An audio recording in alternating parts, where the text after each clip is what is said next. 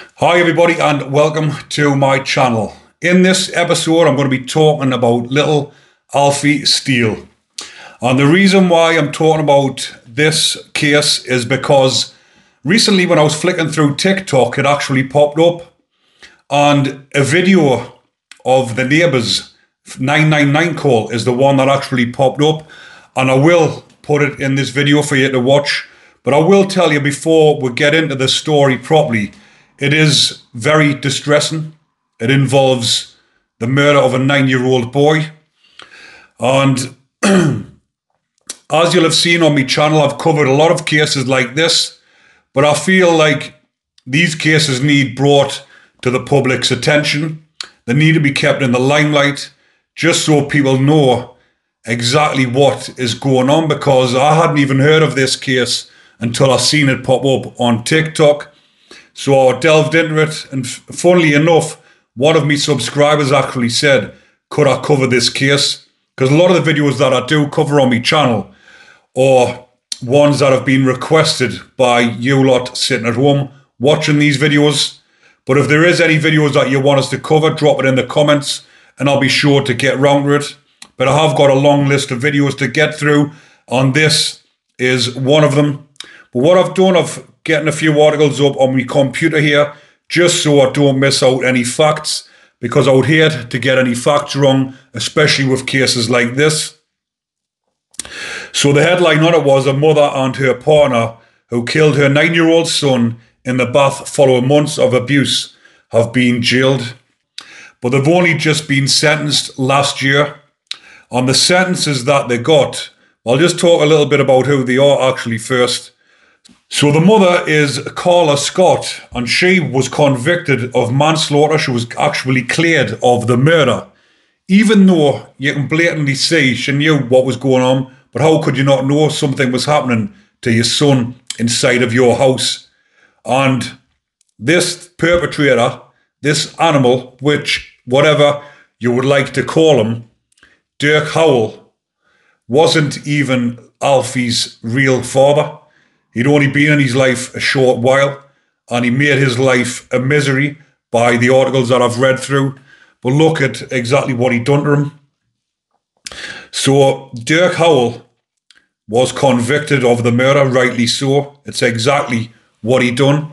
But he was jailed for a minimum of 32 years, while his mother, Carla Scott, if that's what you can actually call her, she's not a real mother. A mother wouldn't allow something like this to happen to their son in their own house. She was jailed for manslaughter.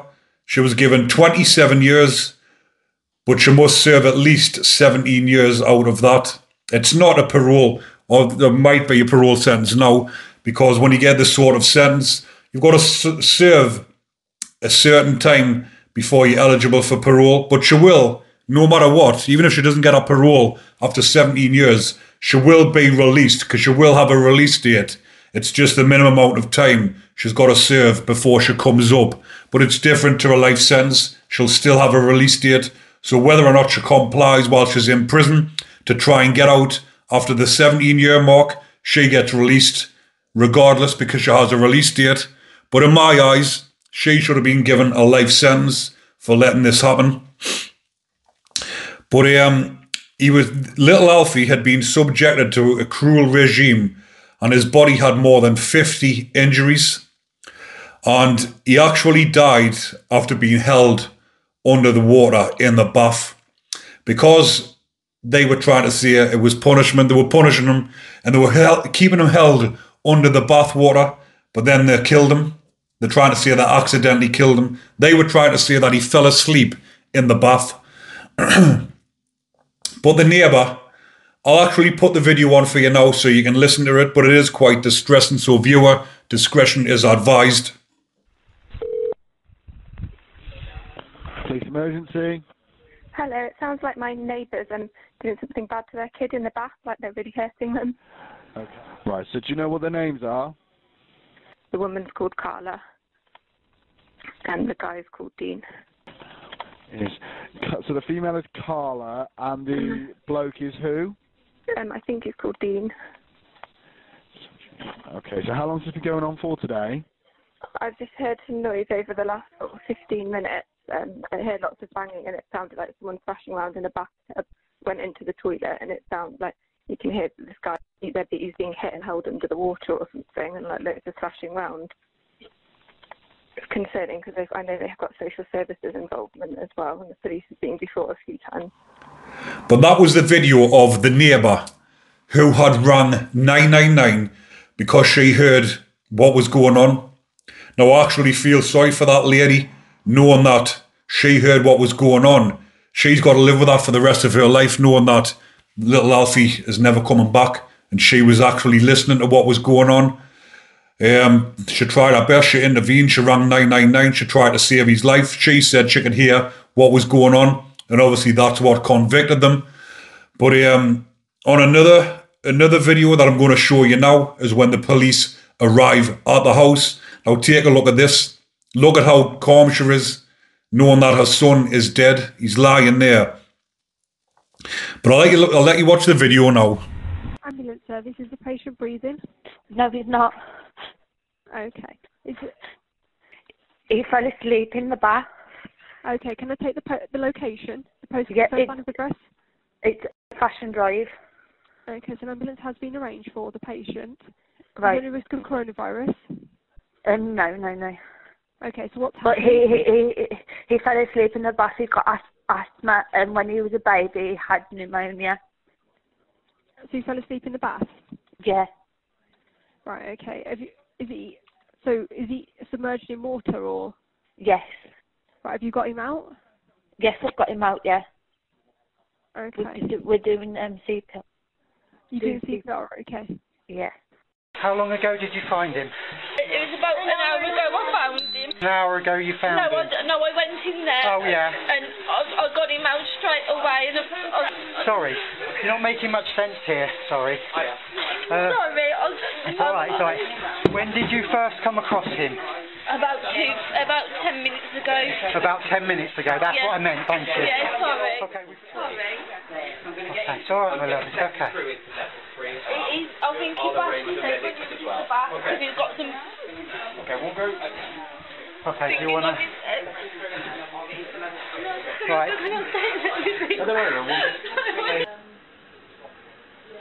Am I actually in Dean? Who's at the lead? Dean. Dean, yeah?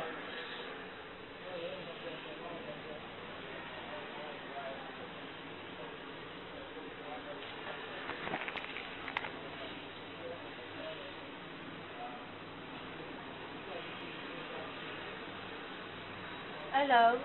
Where are you? No, they're not. They've gone up to the hospital. They won't let me go up there yet.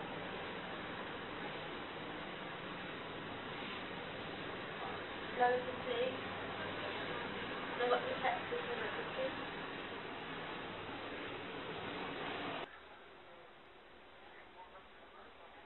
Yeah, I'll ring back in a bit. I will do. Love you too.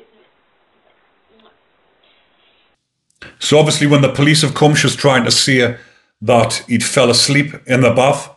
But they both went up on trial, and it took the jurors 10 hours to convict them over the killing. And like I mentioned, he was convicted for the murder. She escaped the murder charge and was done on the manslaughter. It says, during the 6-week trial, the jurors heard how Alfie's final moments were punctuated by being repeatedly beaten, forced to stand outside, and dunked headfirst into cold baths. Prosecutor Michelle Healy, KC is the King's Counsel, it used to be QC, but just to clarify that, said the defendants thought it was acceptable to hit him with belts or a slider like a heavy-duty flip-flop and use other more sinister forms of punishments. Jurors were told the pair, on the 18th of February 2021, tried to cover up the killing by delaying calling 999 after Alfie was either drowned, asphyxiated, or went into cardiac arrest. She went on to claim that Alfie had fallen asleep while enjoying a warm bath but his many injuries and low body temperature, minus 23 degrees, indicated he had been dead for some time. Prosecutors said he might have been put back in a bath to pass the murder off as accidental drowning. During the trial, it emerged a neighbour had called 999, which is what I've just told you about. But it goes on to say that there's more than one neighbour had actually called 999 leading up to this. Loads of neighbours had actually reported them. The social services were involved. At the time of Alfie's death, Scott, the mother, was subject of a social services plan designed to protect him, with one of the rules being career criminal Howell was not allowed to stay overnight at the house.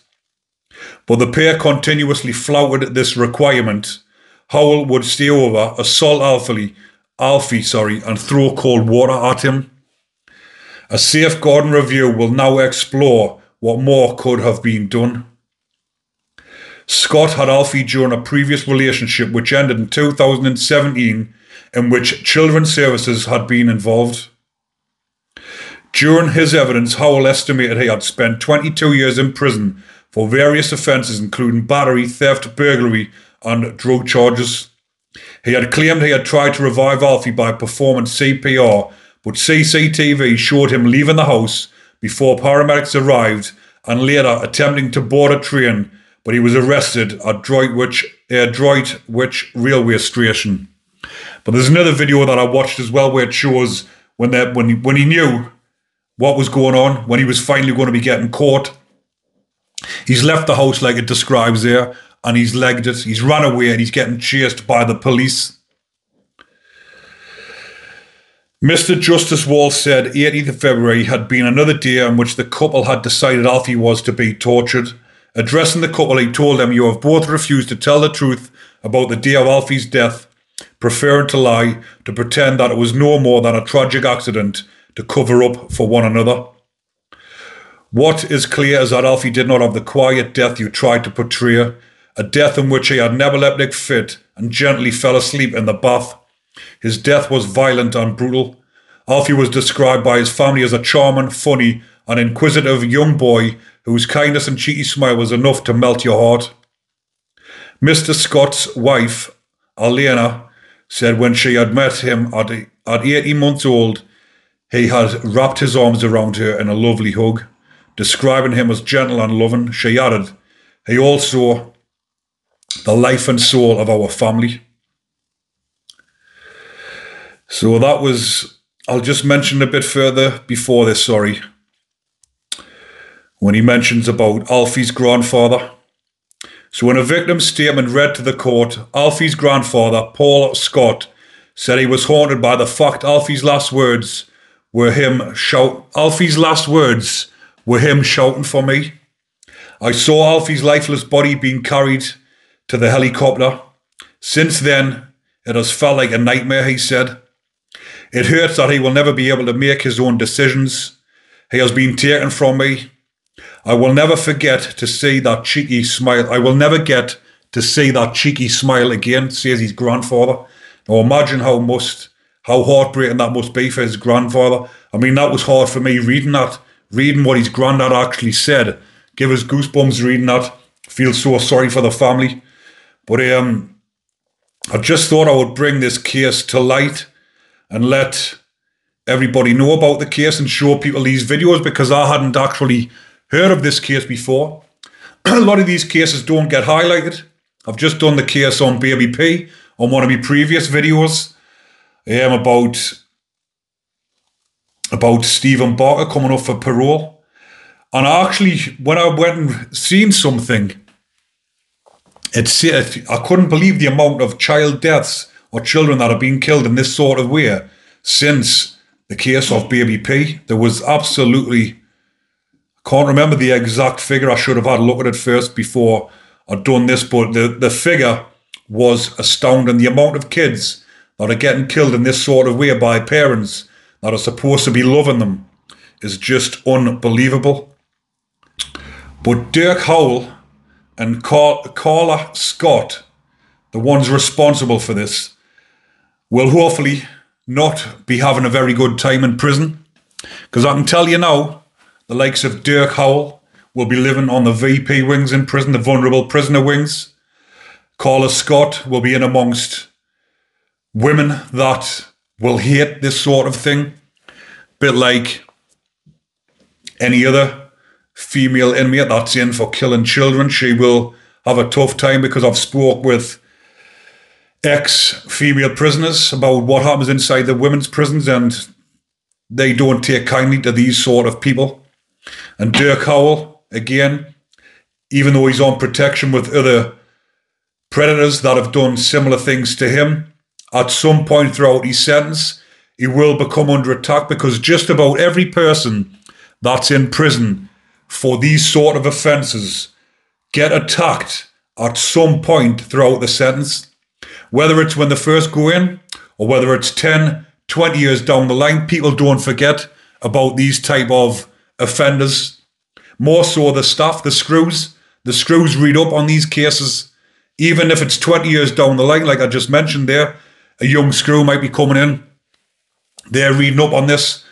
Dirk Howell might be living amongst the normal location lads in a Category C prison, thinking that people are forgetting about it. People don't know who he is because he's changed that much. But then unsurprisingly, one day, when one of the screws have let loose to one of the other inmates who these people actually are, then they will become under attack and prison justice will catch up to them. So I just thought I would highlight a little bit about what happens inside of prison, and that these predators, perpetrators, whatever you want to call them, prison justice will catch up to them at some point throughout their sentence.